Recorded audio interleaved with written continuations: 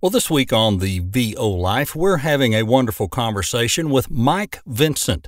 A lot of you know who Mike is, and I believe you're really going to enjoy getting to know him. So without further ado, let's welcome Mike.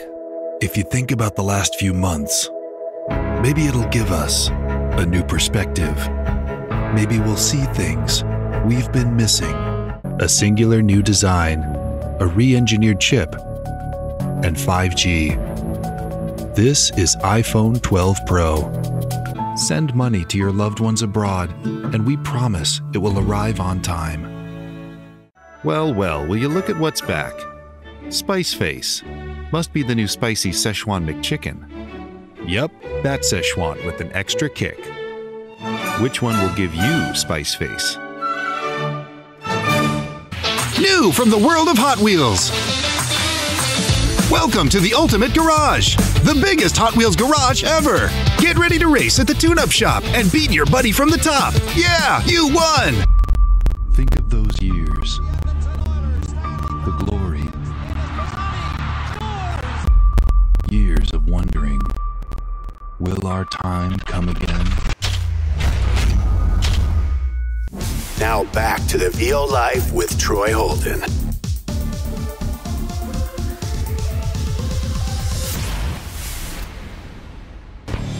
This is the VO Life. Positive conversations about living the voiceover life. Insight into the business and day-to-day grind of being a regular Joe VO. From the humble beginnings to the finally hitting a new level to getting that first big client. It's all about that VO life. Here's your host, Troy Holden. Hey, and welcome back to the VO Life. I'm Troy Holden, your host near Nashville, Tennessee, and we got a very special guest this week. I have promised you guys interviews, and we just keep cranking them out one after another, and I love it because these are our peers. These are the people out there digging the ditches just like we are.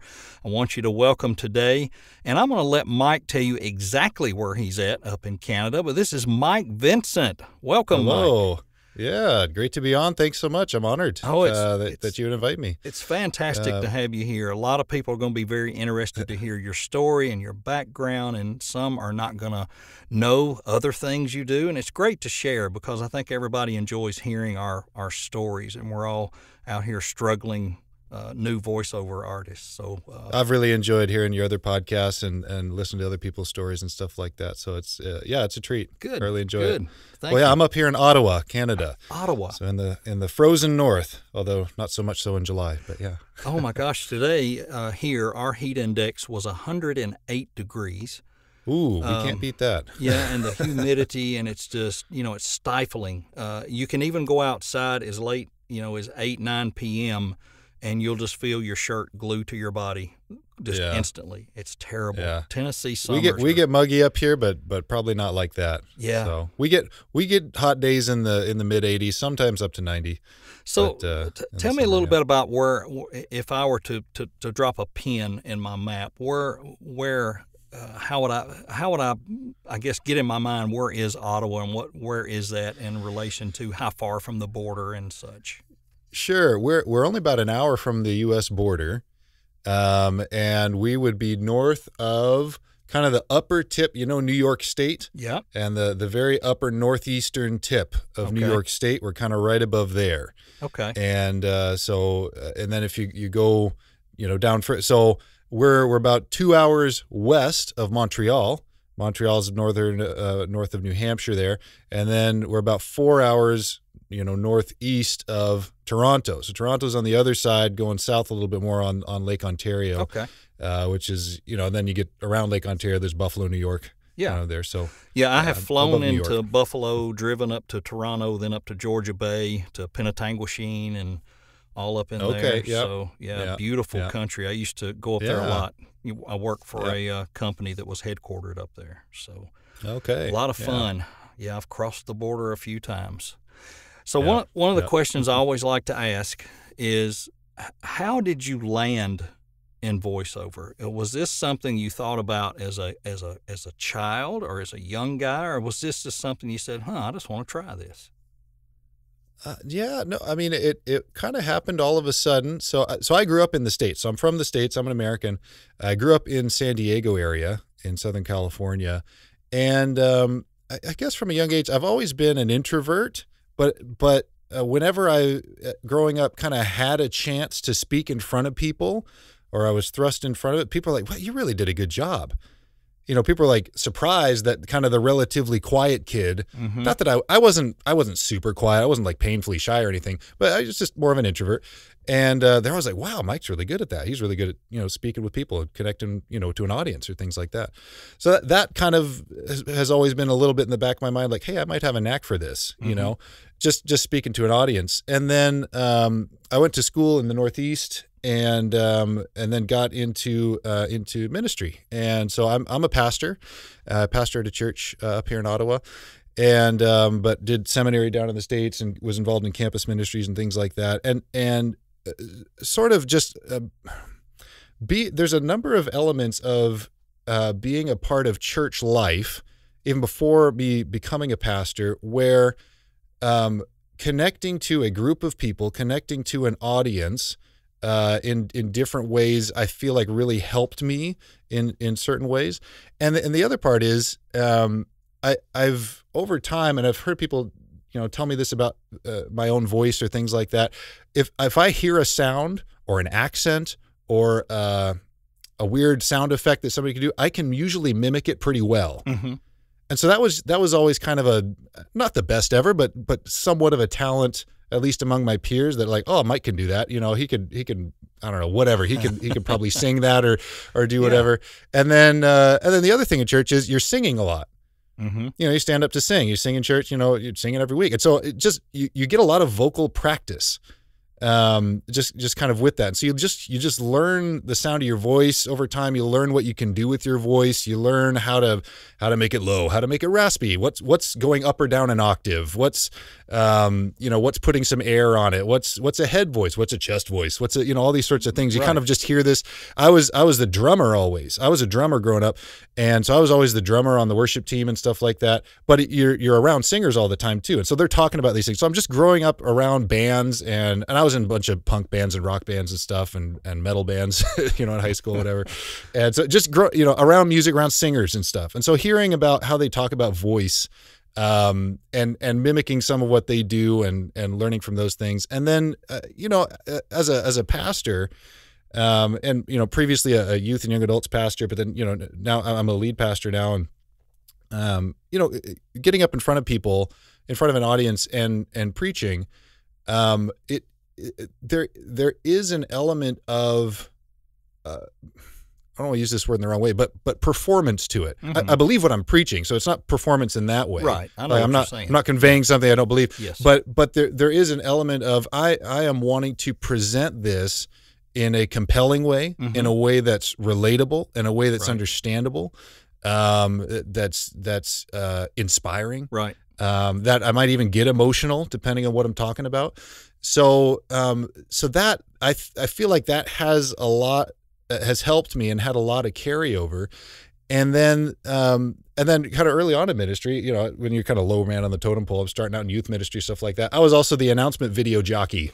I was we need an announcement video this week. Mike, you do it. You're like, okay, I'm sort of the techie guy or whatever. So throw that together and they need a voiceover. So I'm just using my little, Apple, whatever headphones or whatever, that little mic on the string. Right. On your AirPods or whatever. I'm just using that. And I just remember trying to do the voiceover, just say the announcement, and I'd play it back like, man, that sounds awful. That sounds so flat. I sound so boring. Like, how do people do this? I remember thinking to myself, how do people make like an engaging voiceover? Right. And so I would do it again and again until like, okay. And like, I kind of realized you got to really put a lot of energy into your read before it communicates anything that sounds like engaging, right? Or believable. So all those sorts of things. And then, okay, so here to answer your question, finally, how did I get into this? So pandemic hit, and even before then, my wife and I, depending on where you're pastoring, most pastors don't make a lot of money, so we're and we got young kids, and so strapped for cash and stuff like that. And so obviously we don't do it for the money. We love what we do, but trying to get a side hustle going. We tried a few different things. My wife tried to do crafting, and we tried to have a YouTube channel at one point. That sort of fell apart. Different things. Right. We're just trying to scrape up an extra buck or two. And all of a sudden, I'm scrolling through Facebook, and this article pops up. A CNBC article pops up about, and it says, this was the headline. It says, former pastor makes $1 million or something. Makes over $1 million doing voiceovers on Fiverr. Mm-hmm. And I'm like, what? I think I had peripherally heard about Fiverr, but the main thing was like, okay, pastor makes money, doing voiceover. Okay, you hit the trifecta there. Okay, I'm clicking this hard. So I learned about this guy, and I don't know if you've seen him, Joel Young. Yep. Who's on Fiverr. He's got a YouTube channel, stuff like that. And he's got a whole animation team now. He does like explainer videos and stuff like that, but he's got a voiceover gig too. And because he started out pretty early on in Fiverr, I think like 8 or 10 years ago or whatever. And he was one of the early voiceover guys, and he was a former pastor. And he learned it. He got good at it, and it was something like over 3 or 4 years or whatever, made $1 million. Holy smokes. On Fiverr, something like that. Great. And so I kind of got into it reading him. So I read this article, and I ran upstairs. I remember this. I read it downstairs. I ran upstairs to tell my wife about it. I'm like, do you think I could do this? Mm-hmm. And she's like, yeah, I think you could. Yeah. So then I started doing all this research and all the YouTube channels, and all the groups we're in and all that sort of stuff. And I just got into all that, started absorbing this all I could. Yeah. And then I bought some equipment, started to treat my space a little bit. I'm still working on that. That's always an ongoing process. But then then I set up my Fiverr on early November or mid-November, and it's been going great since then. What a ride. That's kind of how I got into it. That's a great ride and a great story. And there are a lot of the backgrounds of people is not always entertainment or radio or actors and actresses, musicians, pastors, teachers, people who have to use their voice and talk to people. And as you said, it's not a quote unquote performance, but you are having to deliver to have people respond. And that's your goal. I have never been an ordained minister. I have spoken in churches before. I had a music ministry for 10 years.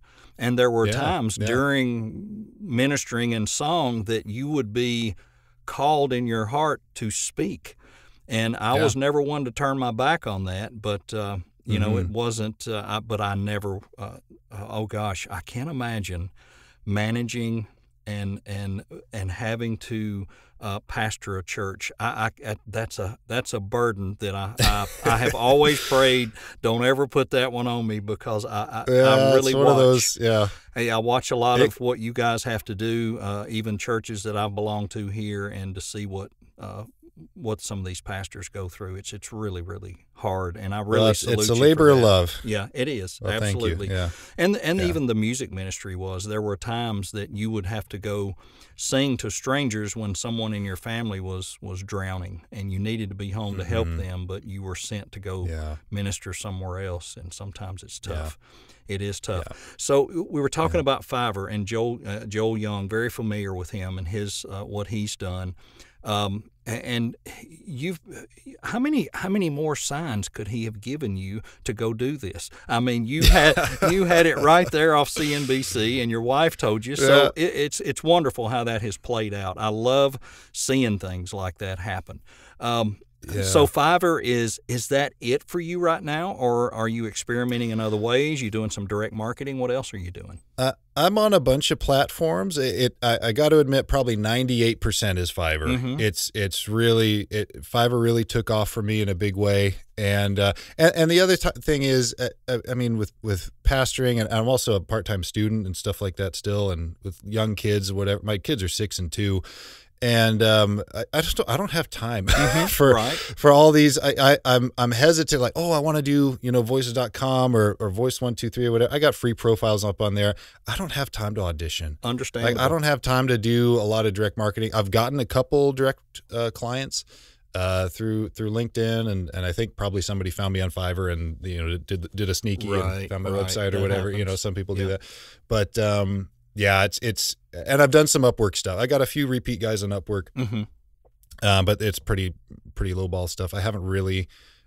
I'm curious because I hear these people they get going on Upwork, and that can sort of get to be a flywheel where you get enough repeat guys, and then you start to get more invites to stuff. I feel like I got that early on, and I was getting invites a lot, and then it sort of dropped off. I just sort of dropped off. I hadn't done anything with it, so now every once in a while I'm trying to poke around Upwork a bit more, see if I can get that going. But it's Fiverr really nobody took will tell off, us so. the formula to what any of this is. I'll go getting invites and get just swamped on Upwork, and then it'll die. And I don't, I'm like, I'm not getting anything. And I got a thing from them the other day. It said something about your account's almost been inactive. What's going on? I was like, I just finished a $450 job. What is wrong with them? Yeah. I just, it's really weird. It's like they're paying attention, but they're not. But I'm sure there are, I know it's a numbers thing. It has to be for them. If you're making that platform money, they're going to continue to press and push you. And I think that is either platform. I think that is, probably the blessing that you're enjoying, because you have been able to consistently get orders and keep things coming. And I think when you do that, that keeps you where you need to be. And that's congratulations, because it's, there are so many folks struggling with that. And I'm a multi-platform juggler myself. I probably do 50% of what I do on voices.com, and probably 30% on Fiverr, and then the rest, whatever else. It's been cool to see you really take off on voices.com. It's see been you fun. Just nailing those auditions, and you be getting some good jobs on there and stuff like that. That's awesome. Yeah, it's been fun. And it's cool to see that your rates are going up, like your short list rates at your are going up, and then your job rates are going up. And like everything else, the last 6 days, I have not had a short list. So, and it's what you're auditioning for. It depends on what you audition for. Yeah. And then, of course, hitting these video game trailers and these animated voices has been really good for me there, but it's not something I expected to do or wanted to do, but I'm happy to get it. Do you remember your very first paying job on Fiverr and what it was? Yeah. Oh, my goodness. So this guy contacts me, and this is, when you start out on Fiverr, you're offering peanuts, right? Yep. You're working for free, basically. I think my first gig, it was 500 words for $5, and everything thrown in, right? All the rights. I charge nothing. It's just, whatever. I'll be your slave. So, because you're just hoping to get a bite, right? Yes. You just want to get anything. So this guy, video producer, whatever, from somewhere in the Middle East, I think, and he says, okay, I got 2 ads for different companies, or it's 3 ads, 2 are for one company, one's for another company, and can you do that? I'm like, yes, sir. Absolutely. I'm gung ho. Wow, somebody actually messaged me on Fiverr. This is like, I think it was like I had my gig up for I think about 2 weeks, right, with nothing, and then I first got my first message like, oh, what do I do, right? And then so I'm just yes, sir, absolutely, whatever. And then we go back and forth on this project a little bit, and he said, "Can you do a British accent?"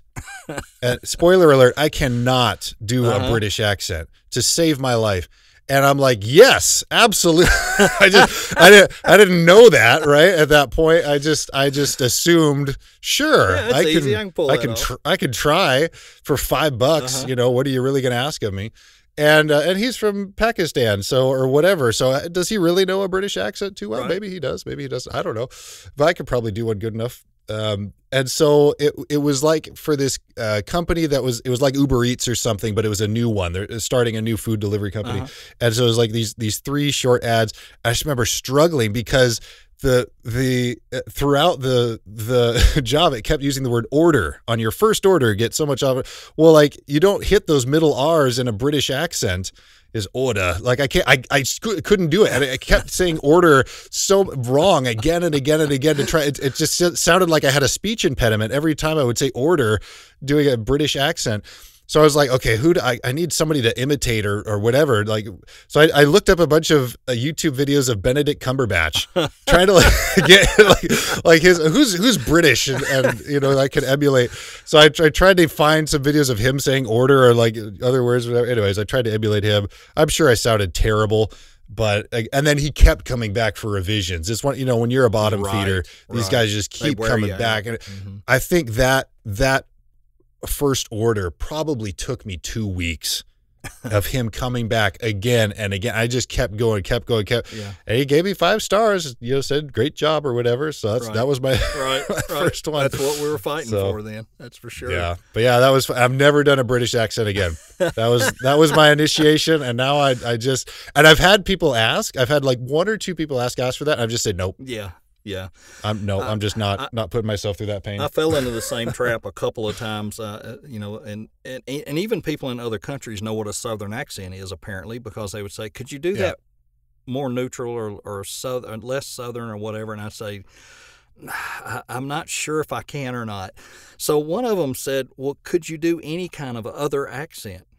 And I thought, I can do Crocodile Dundee, so let me try that. There you go. I sent it to them, and they liked it. And, of course, I knew it was terrible, but they liked it and paid for it. And they actually came back and had me do their phone system and IVR in the same accent, and I couldn't believe it. Yeah. I just could not believe it. That's funny. You never know. That's funny. So, my dad had this story. He went to Australia a long time ago, and he said the tour guide on the bus, like the thickest Australian accent, couldn't ever hear it, couldn't understand it. But he's on the bus with all these Texans, and they could understand his accent.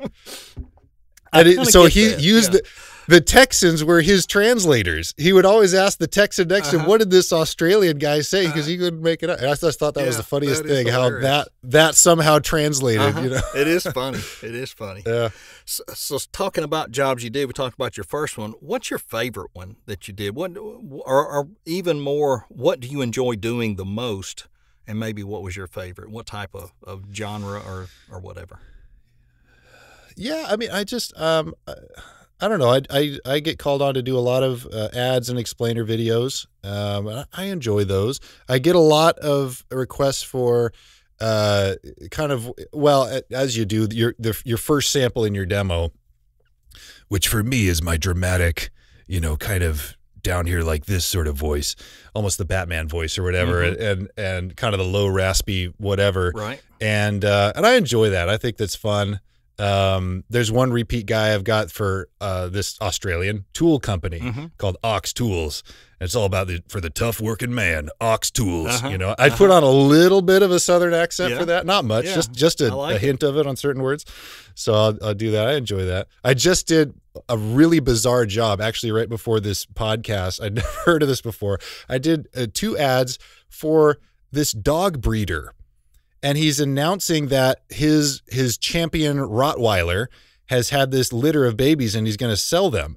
And so he's talking to me about this. And he says, when you're selling champion Rottweilers, he's like, in the Rottweiler world, it's all epic movie trailer ads. I'm like, I didn't even know they had ads for this stuff, but really? Okay. And he sent me a sample of the music that he wanted behind it. He paid for background music. He's messaging me now, actually wants a revision on the music, I think. Anyways, but it's all about, and it was my favorite direction I've ever had was just, he said, imagine you're not presenting dogs, you're presenting dragons. He's like, that's what I want you to sound like. You're not presenting dogs, you're presenting dragons. It's like, that's the feel of and it's this like deep bass, trap hip hop music that goes with it and stuff. And with these champion Rottweilers, I just thought I had such a fun time doing that for 30 minutes before I came on. That is fun. It's amazing the things that we get asked to do sometimes. It's just weird amazing. Stuff. Yeah. It is. I did a cricket game. And they wanted me to do it. And he said, I don't care what the accent is. It just can't be American or general American or whatever. You just got to do something. And I broke out Crocodile Dundee again, and I'm screaming there you about, go. I can do something. Yeah, so why not? And you're right. Funny. They'll come back.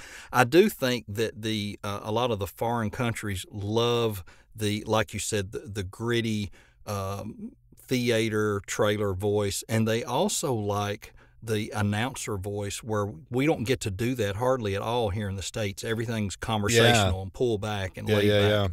Yeah, it's amazing to me how they like that. Yeah. They like the radio stuff. And you probably don't have a lot of spare time because you've kind of laid that out there. But what do you guys like to do as a family when you're not doing voiceover and you've got you can walk away one day during the week or something, we'll hang out with the kids. What do you guys like to do?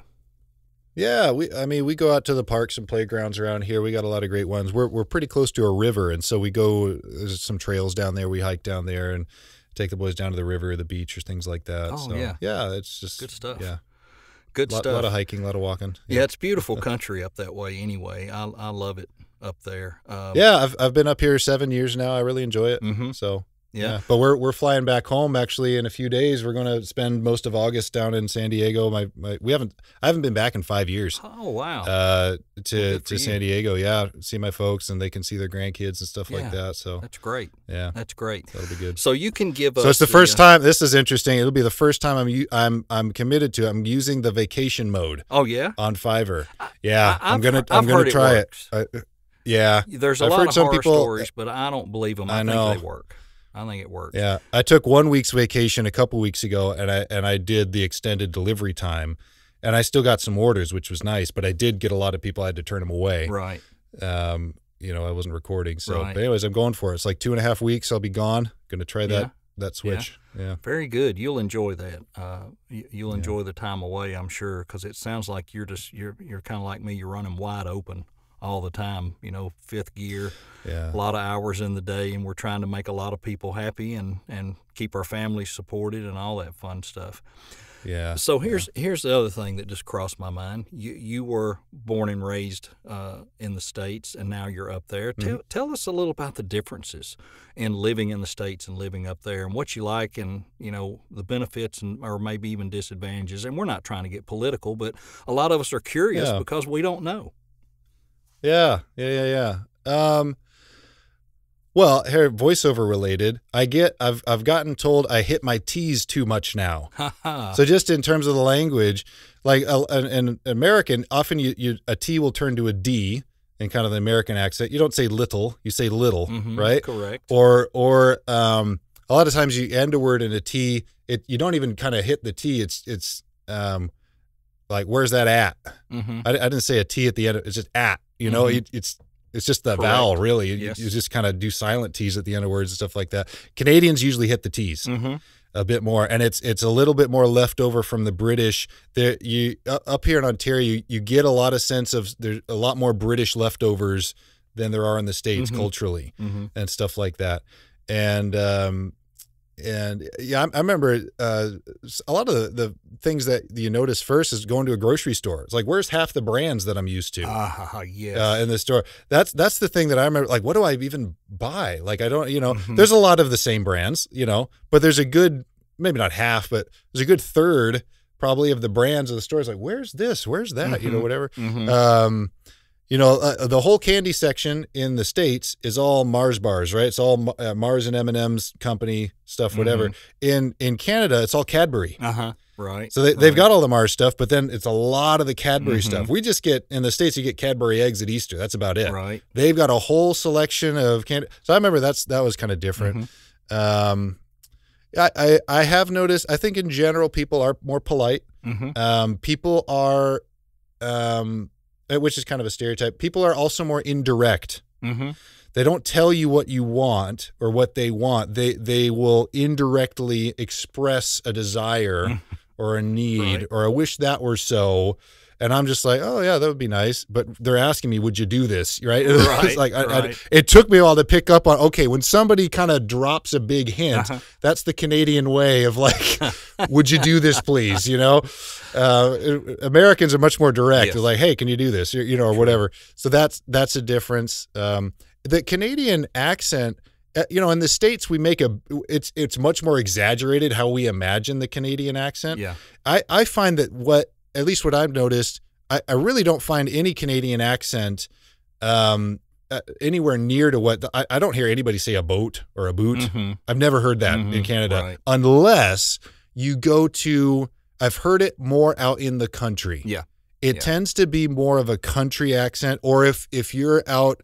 I've heard people more from the middle of Canada, Saskatchewan, Manitoba. Kind of that area, more the prairie state, stuff like that. You'll get a little bit more of that thicker accent there. Right. It's more of a country Canadian accent that people are express when Americans make fun of the Canadian accent. Right. That's mainly what they're Right. talking about. If you go to Toronto, Ottawa, they don't have any of that accent. Right. They Yeah, don't I didn't talk hear like it a that. lot up Yeah. there. We Yeah. can thank Bob. There's Bob and Doug little McKenzie things. for that. Yeah, exactly. They overdo it, Right. right? To make fun of themselves. Right. And for sure you can find people like that. There's people in my wife's family that you get hints of it, Mhm. with certain words here and there, Mhm. but it's just that it's certain words. It's not an overarching Right.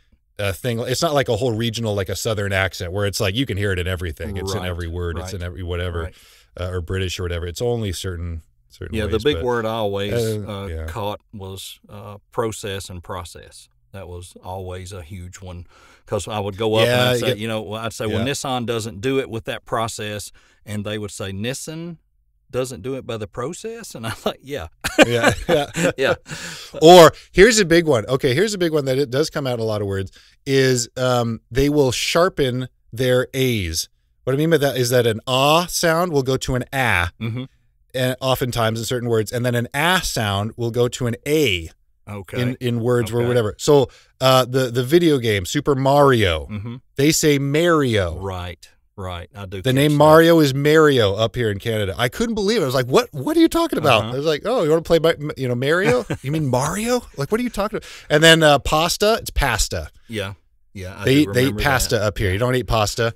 But you hear that in different things like areas of that. the states as well. You hear some of those. That's true. dialects Yeah, thrown certain areas around. of the states. My favorite Yeah. thing up there, and of course we have it in the States, just not in Tennessee. You have to get up into Ohio. Is the Timmy Hortons, and Oh yeah, the biggest. Everybody loves their Timmies. Yeah, the biggest thing.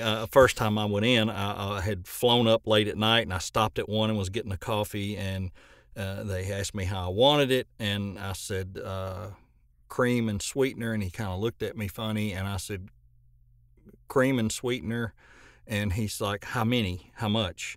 And when I told him, he turned around and yelled in the back, medium, something, dubba. And I'm like, I don't know. Double I don't know double. what a Yep. double was. I had to learn that the hard way.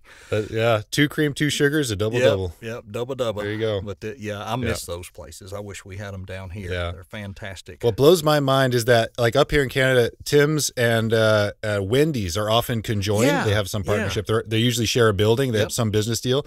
And at lunchtime or supper time, which you think that because Tim Hortons is basically the Dunkin' Donuts, same sort of Right, vibe, same same sort of thing. whatever. That kind of level of coffee shop with a few donuts and they have some sandwiches, whatever. But at so you'd expect breakfast prior to work, kind of snack thing, whatever. At the main peak lunchtime or main peak supper time, the drive-through lineup, there's nobody in the Wendy's line. It's all Tim Hortons.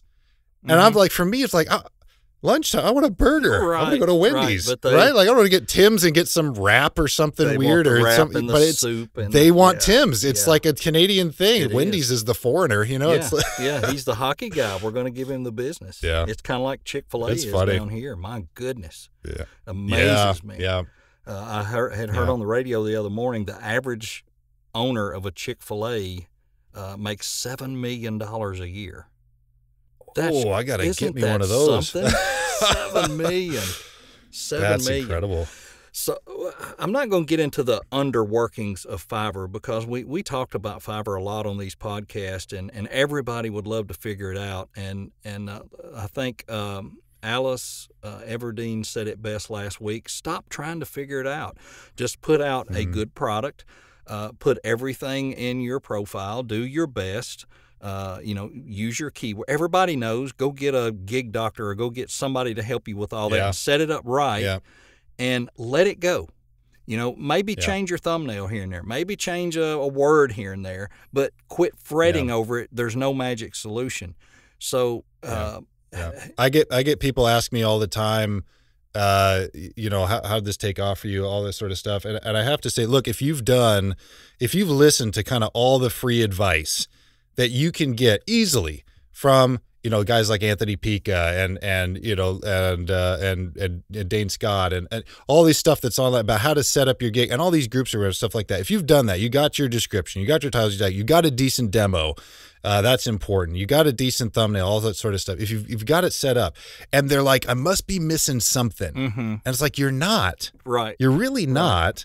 Right. If you sound good. Now, some people, I find they have maybe and I'm not really in a position to talk because I'm pretty new at this, but it's hard to say, and I don't really tell them. It's not really my position to say, but it doesn't seem to me that they really have a marketable voice. Right. They really need to work on their demo or work on their performance. I think that oftentimes that's the issue that nobody wants to touch because people don't want to hurt your feelings. Don't want to hurt your feelings. So I get it. I get it. Too. But at the end of the day, I tell people, look, the thing that took off for me was I got a couple of really big orders early on. Mm-hmm. Right. And I don't know how they landed in my lap, but my first month, I was getting orders. I got like 3 orders that were like, it was like 150, 240, and a 95. Mm-hmm. When most of my orders were $5, $10, $15. Right. And so all of a sudden I popped up to the first page. Mm-hmm. Because I was, in a short time, my average selling price skyrocketed. Mm-hmm. And so after month 1, my average selling price was like $35. Mm-hmm. And then each month after that, it grew by like 10 or 20. Right. And so I just got, and so I can't produce that for you. There's no tag you can put in for that. There's no title description. There's no secret formula. I don't know what I did to make that happen. I had big orders drop in. The average selling, like the Fiverr algorithm, of course, they want to make money. So if I somehow was able to show them that I made them a bunch of money early on, mm-hmm. then that's how it worked for me. So I don't think there's you follow all the free advice. Make sure it's all doctored up as well as you can. But beyond that, there's no. You kind of, and I feel bad for folks who they're at it for years and all this sort of stuff, and they're charging such a low rate because they do look at your average sale price per month, but they also do look at your overall average sale price, and mm-hmm. bringing that up after so many years becomes increasingly hard. Yes, yeah, I can imagine. And so I didn't follow a lot of advice. A lot of advice was saying keep your prices low until you get 100-star or 5-star reviews. Mm-hmm. And I didn't follow that. Mm-hmm. I kind of chose to believe what I heard a few other people saying is like, no, they want to make money. They don't care how many, whatever. And so I kept inching up my prices mm-hmm. as I was getting orders. And so my average selling price went up. If you can do that, and I didn't have that much history because I was new. Right. So my average wasn't being weighted down by years of $5 orders. Yeah. Right. Yeah. And so I think that now, obviously this is not, I don't know. I haven't met the guy behind the curtain there, in Fiverr to say how it all works. That's my best guess as to why I don't have the best demo. I don't have the best thumbnail. I don't have the best description or tag. I always tell people, feel free to copy my tags, copy my whatever on Fiverr if you think it'll help you. But I didn't. Nobody gave me that. I learned all my stuff copying all the other top rated guys like everybody else is trying to do. Like there's no difference there. Yep. Yep. So there is no secret sauce. It's just you got to somehow get the flywheel turning, and it turned for me early on, and so I've been very grateful for that. That's awesome. And it's very true. There is no, you're not going to, you can throw 200 gigs in a pot and stir them up, and a lot of them are exactly the same or almost the same keywords, whatever. And I think it's like you're saying, it's getting, hitting at the right time, hitting some clients that come back repeatedly and are giving you good, solid orders. I'm very happy and blessed with that right now that I have a handful of people that are ordering good-sized orders. I'm just not building up from the bottom fast enough, and I think it'll come. I'm not worried about it, but it's, I can understand where people feel disheartened and agitated and trying to figure it out, because a lot of people are analytical and they think, I will figure this out. No, you won't. Sorry, you're not gonna. There's nothing to figure out. Yeah. There is no magic keyword. Yeah, no magic. There is no magic keyword. No magic to it. I know you're in some groups as well, and you're in our group, our VO Life group, and we like having you there. Yeah. We're not crazy active all the time, but sometime when somebody needs some help or something, we all try to jump in. Do you feel there's good importance in that and having these places to bounce ideas or people that are going through things and helping? I really enjoy it. I love being a part of these groups and helping people out and receive, especially early on, receiving a ton of help. I was asking questions in all these groups and stuff like that early on. I still ask questions. and get a lot of help and a lot of good advice from people who are very experienced. Right. Right. Either on Fiverr or, so you got groups that are more focused on Fiverr and Upwork, and groups that are, they like to poo-poo that. They don't like those things. Right. And so but it's good to kind of, you can kind of be a fly on the wall more so in those groups, or you learn what kind of questions you can ask in certain groups. Yes, you do. Depending where you're at. Absolutely. And I love it. I've really enjoyed it. I'm part of a lot of groups. But to your point, I think you posted earlier, it can be a bit of a time waster if you're just kind of surfing through the groups and, and it can. trying to answer everybody's question. I don't want to find myself doing that versus I may need to be doing something to self-coaching or doing some things to work on a demo or make something better and instead of doing that. Yeah, so I've cut my way down, but that's not a knock on anybody that's in 10, 12 groups, because especially if you're digging and learning, I think it's the place to get a lot. Yeah. Have you done? And I've gotten work through people. Yes, you will. That's the other thing. And it's not. And I've never tried to. It's never been. I'm genuinely just happy to help. I'm genuinely there because I like it. I like the community of it. But then just after a while, you build relationship with folks, and they'll toss you work. Right. Or they'll recommend you to somebody or whatever. And so I love that about the voiceover community. Yeah. People can pass around work like candy sometimes. It's really fun. Yeah, it is awesome. So, it is awesome. Yeah. So what about some final words, final advice for people out there? They just got started. They've only been in a little while. They're struggling. How do you advise them, or what would you tell them today before we take off? Yeah, I think I lucked out, and I had a pretty decent, I don't know why this is coming to mind, but I think I didn't even realize until after the fact how good my demo was for how good I was, meaning how new I was, I should say. And I'm not trying to brag here, but I hear a lot of demos being put up on Fiverr, and I guess I'm harping on the previous point, and people come to me, or I hear on the groups or whatever, and they're looking for the other secret sauce on Fiverr. But really, they need more coaching and they need more training. And I didn't have any early on. I was kind of self-taught, but I did a lot of YouTube training. I watched a lot of coaching videos of people doing coaching, and so I was getting a lot of that kind of secondhand and stuff like that. And now I've had some coaching. So I guess I would, if you've only got kind of one time to make your first shot, right, on Fiverr and a lot of these places. I am leaning more towards, if you need it, get some more coaching first before you put up a gig, before you put up a demo, before you send out something first, especially if it's on one of these platforms where it is kind of one of those flywheels.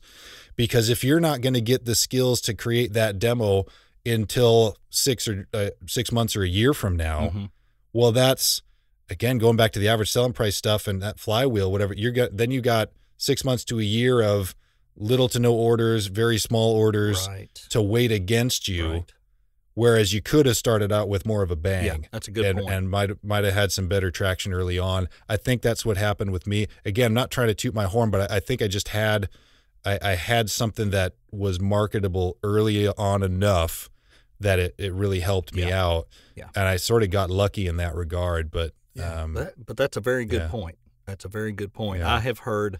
Yeah, soak up all the training you can get. Yes, absolutely. I've heard a lot of demos where all 5 spots have the same cadence, the same tone, and you can't do that. You really got to mix it up and get on and listen to these guys that are doing free YouTubes. Like Mike said, if that's where you got to start there. And when you start making some money, invest in coaching. We always say here, get your space right. Get your demo right through coaching, and then get out there and do it. Because I made the same mistake. I went into it with, not really understanding how to do a demo or load a demo. And I was on Fiverr 2.5 months before I ever got a video or anything up. I didn't know what I was doing. And I wish I had studied that more.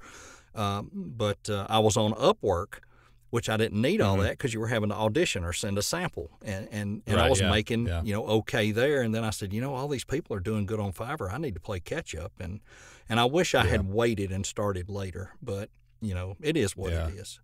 Hey, Yeah. Mike, thank you so much for taking time with us. I know you're very busy, and I know people are going to enjoy. Oh, it's so fun. I really appreciate good. it. I know they're going to enjoy hearing your story and all the things you got to say, and they're going to be disappointed that you didn't have any secret sauce, but that's okay. There is none. There is none. That's okay. Sorry. Well, I wish you continued success. You're a super nice guy. I enjoy talking with you, and I know we message sometime back and forth and things, and you've joined in on some group stuff we've done, and just really pleased to watch your success. It couldn't happen to a nicer guy.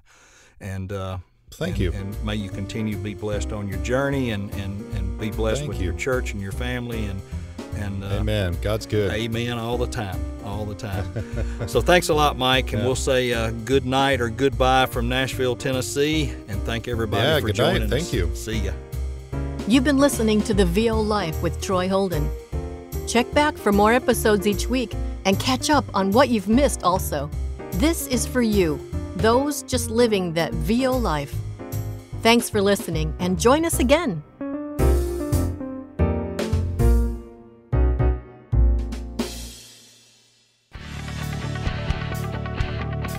The VO Life intro is by Louise Porter. The outro by Liz Moya. You can pick us up on Spotify, Amazon Music, Apple, and many other podcast carriers. Need to send me an email? Do it today. Troy@TroyHoldenVoices.com. Thanks for listening.